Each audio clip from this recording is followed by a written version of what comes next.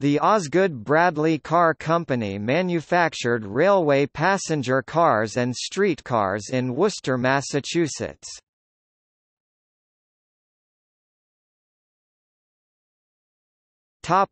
History. The company was founded in 1822 to manufacture stagecoaches and sleighs. The company's first railway passenger cars were built for the Boston and Worcester Railroad in 1835. During the American Civil War, the company produced gun carriages for the Union Army.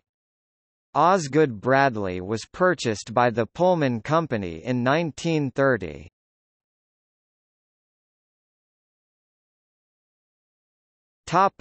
American Flyer cars.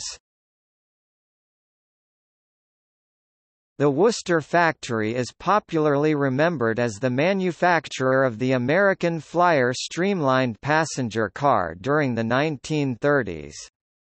Walter Dorwin Teague designed a rounded aircraft-style body for railway cars manufactured of Core 10 steel.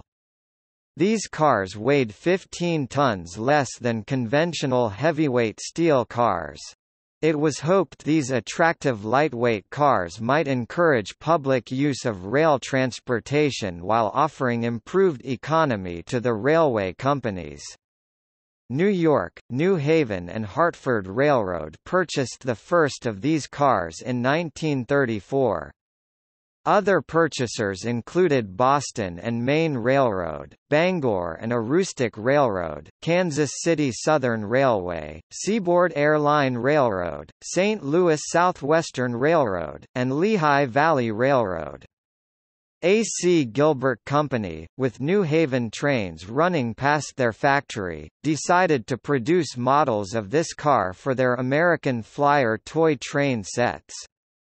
Thousands of these toys were produced from 1946 to 1958, and railfans used the name American Flyer to describe the streamlined cars made by Osgood Bradley.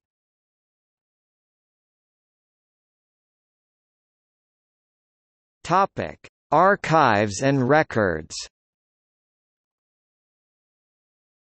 Osgood Bradley Car Company records at Baker Library Special Collections, Harvard Business School.